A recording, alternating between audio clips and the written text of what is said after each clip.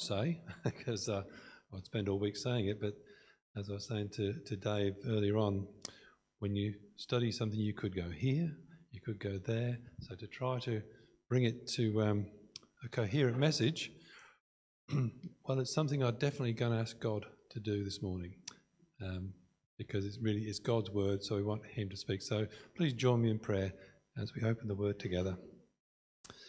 Now, Father, we thank you for your word, the word inspired by the Holy Spirit through men of God years ago, preserved down through the ages, that we might have it in our hands today.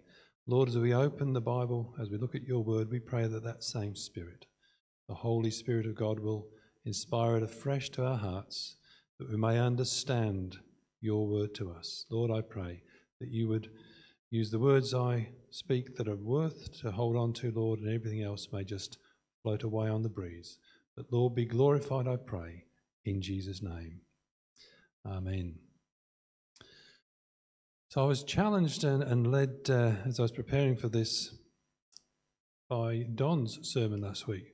Seek the wisdom of God, he said, because I had some ideas. And I thought, yeah, I really should seek the wisdom of God. And wonderfully, all my ideas got dumped, which is really helpful because they probably weren't that good. But God led me there to this particular passage in Ezekiel, the river of life. Now, Ezekiel is a if I'm being honest, it's a hard book to read. It's not the first book you flick to when you're looking for words of consolation and hope. It's a tough read. But the whole message of the book, of course, is a profound message of God's promise of restoration.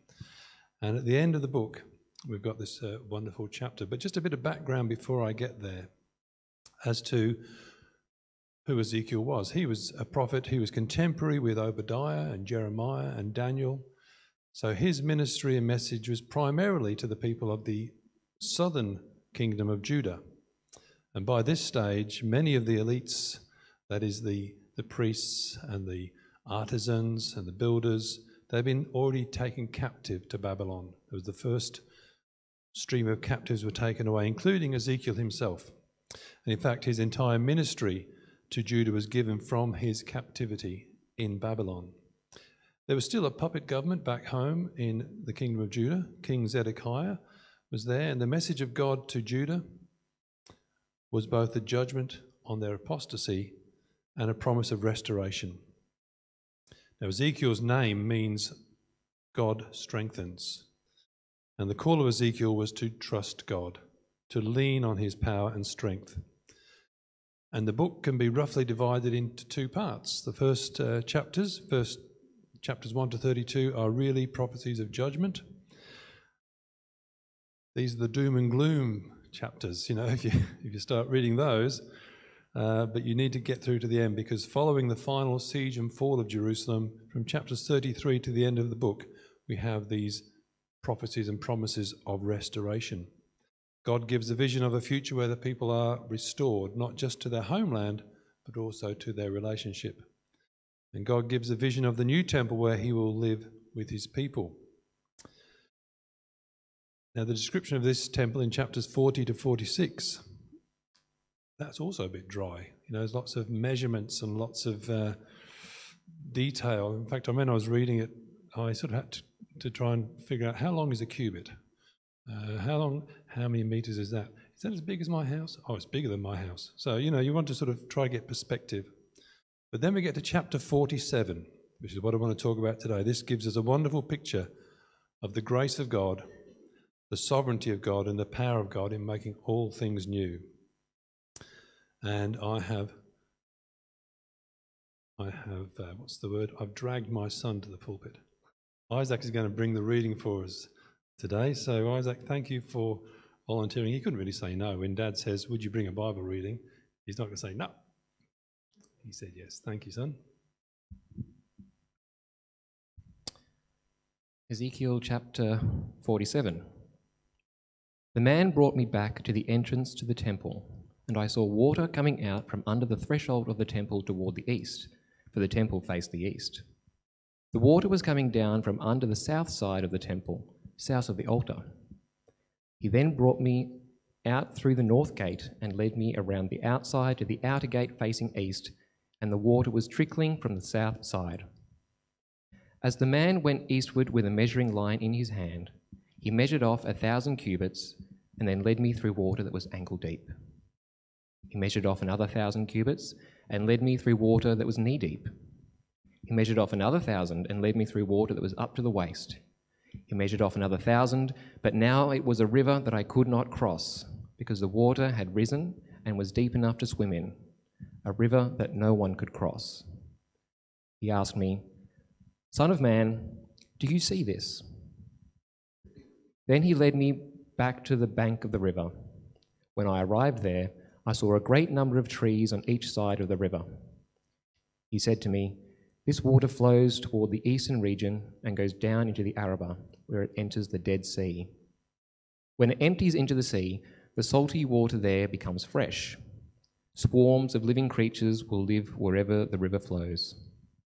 There will be large numbers of fish, because this water flows there and makes the salt water fresh. So where the river flows, everything will live. Fishermen will stand along the shore, from En-Gedi to En-Englaim. There will be places for spreading nets. The fish will be of many kinds, like the fish of the Mediterranean Sea. But the swamps and marshes will not become fresh. They will be left for salt. Fruit trees of all kinds will grow on both banks of the river. Their leaves will not wither, nor will the fruit fail. Every month they will bear fruit, because the water from the sanctuary flows to them. Their fruit will serve for food, and their leaves for healing." Thank you, my son.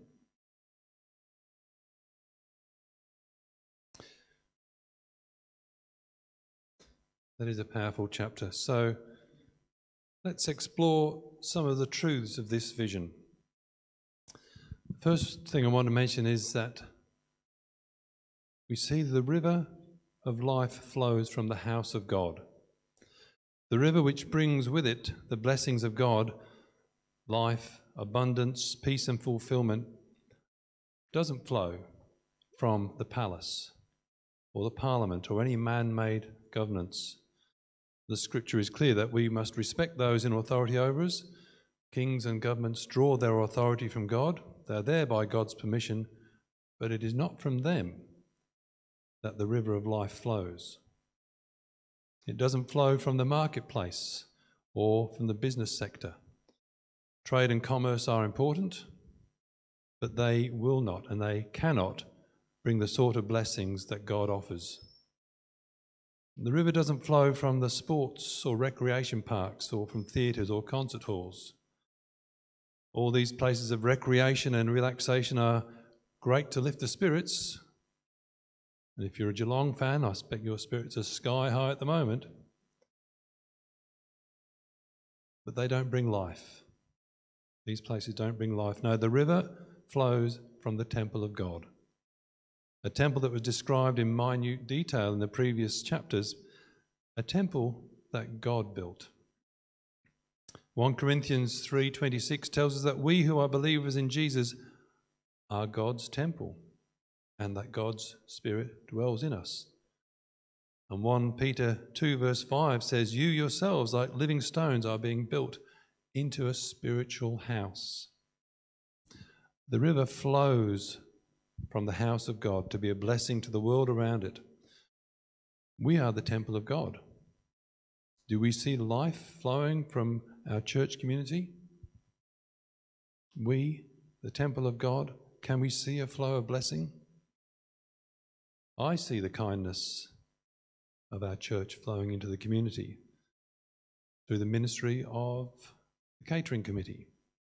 I see the kindness flowing out into the world through the gifts of shoeboxes for the Samaritan's Purse Operation Christmas Child.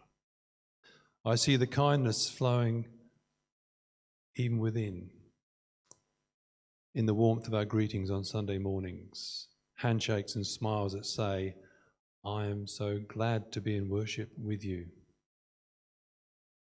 That may be small, but that's how it starts.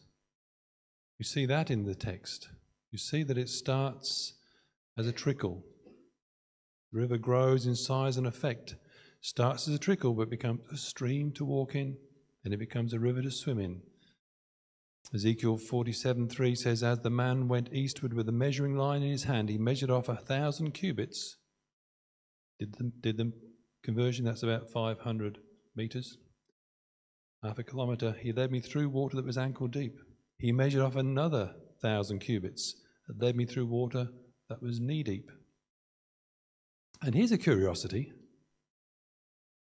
See, every other river gets stronger as it goes downstream because of feeder streams feeding into it. But this river of life is different. It gets deeper and stronger all by itself. All the water flowed directly from the source. This river didn't need feeder streams to go deeper and deeper. God's river of life doesn't need anything added to it from the world around it to make it grow. All by itself, the river gets deeper and deeper and deeper still. He measured off another 1,000 cubits and led me through water that was knee deep. He measured off another 1,000 and led me through water that was up to the waist. He measured off another 1,000, but now it was a river that I could not cross, because the water had risen and was deep enough to swim in, a river that no one could cross. He asked me, Son of man, do you see this? Why would he say, do you see this? It's something that we need to look at, we need to be aware of. So I'm going to say a few times, do you see this? Do you see what God is saying? The river of God flows out from the temple, getting deeper and deeper as it goes. Now, God's river brings increasing blessings to more and more people and places. And the way the depth of the river is always increasing gives us an invitation to keep on going deeper and deeper with God. There's always more and more of God and of his blessings to discover and experience. And God's desire is that we should be continually moving deeper and deeper with him. Now, some Christians are content to just dip their toes in, just paddle around the edges, just ankle deep perhaps. Some Christians like to go ankle deep but no further. And some Christians like to wade in the river of life but are afraid to go any deeper. Perhaps they're scared that they will end up over their heads. Perhaps they're afraid that they will drown. But God will never let us drown.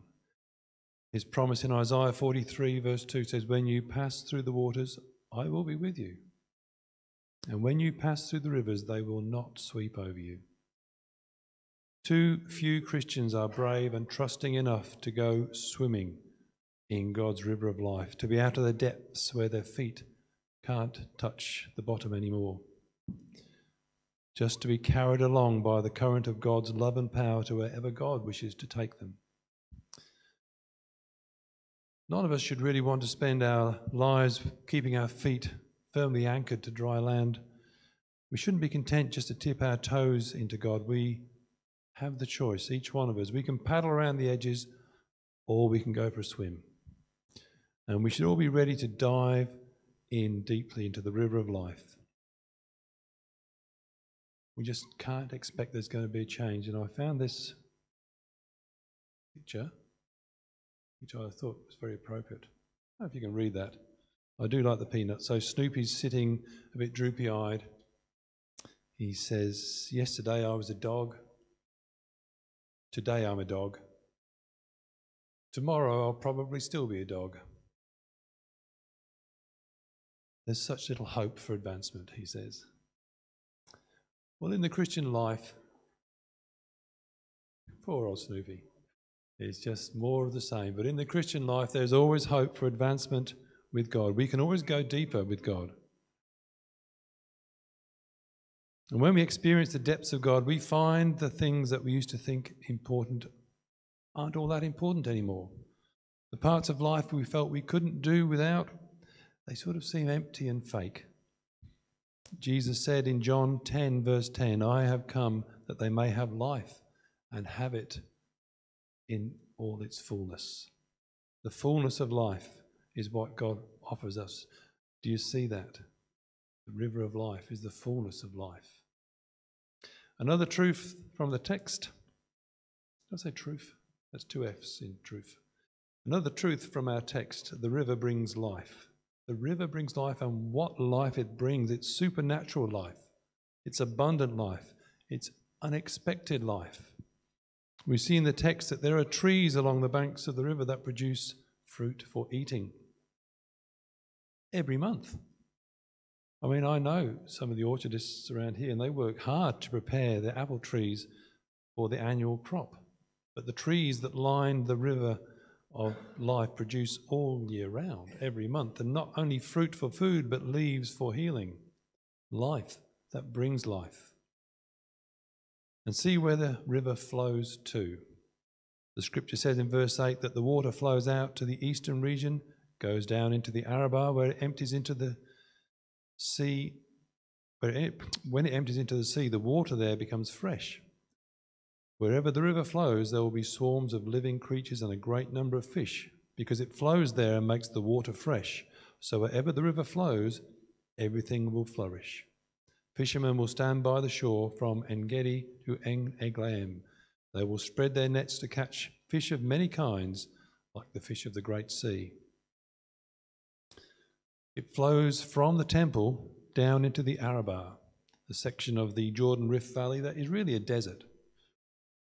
And if I can get geographical for a moment, the Jordan River flows southward from the Sea of Galilee into the desert, downhill all the way, because that's what rivers do, until eventually at around 400 metres below sea level, it reaches the Dead Sea. The Dead Sea is the only place on earth that David Attenborough couldn't make a documentary, because there's no life. There's no life there, nothing to film, nothing to watch, no fish, no plants. There could be some hardy amoeba floating around in the water, but nothing. The thing about the Dead Sea, it's so salty and full of minerals that nothing can survive. It has a salinity level, I found out, of 34%. That's almost 10 times more than the ocean. It's no wonder that nothing can survive. So let's just test our high school chemistry here. Yes, if you've got a glass of salty water and a glass of pure water, and you pour them together into a bowl, will that water be salty or pure? Of course it'll be salty. It might be less salty than the first glass of water, but it's not going to be pure. But with God, when He sends the living water, it doesn't dilute the impurities, it eradicates them. Ezekiel's vision was of the living water entering the Dead Sea and making it so that fish could thrive there, and it becomes a verdant place of plenty. God gives the vision. He gives a promise of purity where there was pollution, of abundance where there was scarcity, of hope where there was despair, and of life where there was death. This image of the river is a theme that runs all through Scripture. It's promised in many places.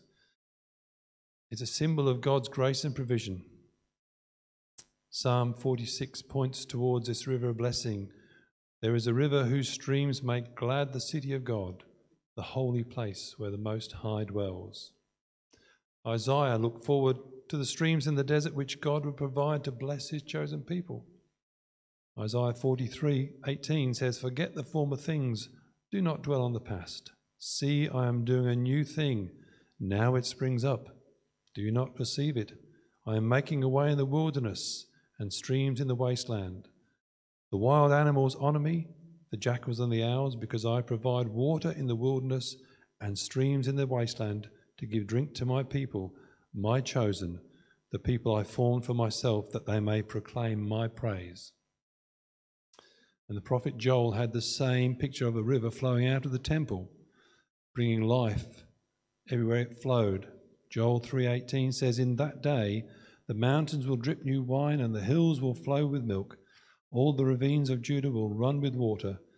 A fountain will flow out of the Lord's house and will water the valley of acacias." So all through the Old Testament we can read these images of living water, refreshing streams, a river of life. In the New Testament, in the Gospels, we read of Jesus referencing these images to identify himself as the living water. In John chapter 7, Jesus made this promise to his disciples. He said, "Let everyone who is thirsty come to me and drink. Whoever believes in me, as Scripture has said, rivers of living water will flow from within them." By this he meant the Spirit, whom those who believed in him were later to receive. And I mentioned earlier on about the evidence that flows from this temple, this house of the Lord. As the Spirit moves through us, these living streams of living waters flow out to be a blessing. In John chapter 4, we read of the encounter with the Samaritan woman at the well, when Jesus asks the woman for a drink. And in the conversation that follows, Jesus said that whoever drinks of the water that I shall give him will never thirst, and the water that I give him will become in him a spring of water welling up to eternal life. But now I'd just like to draw our attention to a third reference in John's Gospel where Jesus demonstrated his claim to be the living water, not just with words, but with actions. In John chapter 5, we read the account of the healing of a man by the pool of Bethesda. Sometime later, it says in John chapter 5, there was a feast of the Jews, and Jesus went up to Jerusalem. Now there is in Jerusalem, near the sheep gate, a pool with 5 covered colonnades, which in Hebrew is called Bethesda. On these walkways lay a great number of the sick, the blind, the lame, the paralysed. And one man there had been an invalid for 38 years. When Jesus saw him lying there and realised that he had spent a long time in this condition, he asked him, "Do you want to get well?" "Sir," the invalid replied, "I have no one to help me into the pool when the water is stirred, and while I'm on my way, someone else goes in before me." And then Jesus told him, "Get up, pick up your mat, and walk." Immediately the man was made well, and he picked up his mat and began to walk. There's always been a story that's raised so many more questions in me than answers are given, because was there really something in the water? I mean, there was a strong belief that the waters of this pool could bring healing to the sick if the angel disturbed the water, if you were there at the right time, and if you were the first one into the water. Now, honestly, I don't know if this belief had any basis in fact. I don't know if anyone had ever been healed by bathing in that pool. It may well have been that somebody had once. It may have just been a hopeful myth that was held on to. We see that in our own day and age, where people will latch onto something that promises a better life, be it fad diets or get-rich-quick schemes, something that you really want to have a go at. But whatever the truth of the claims of the waters of the pool of Bethesda, the Bible gives no comment on that. But what the Bible does say is that this paralytic man had been there for years, and he always missed an opportunity to enter the waters. But still he waited. He waited until the day that Jesus walked by. Does anybody else think it was a bit odd that Jesus would ask this paralysed man sitting near the healing waters, he would say, "Do you want to get well?" I thought that was an odd question. I mean, I might have said, "Can I help you into the waters? Can I hold back the crowds?" Well, Jesus asked the right question. He asked the question that went straight to the heart of the man's condition. The poor man struggled for years with this condition. He couldn't even bring himself to give a direct answer. Instead, the answer he gave revealed a deeper, more painful burden than the need even for physical healing.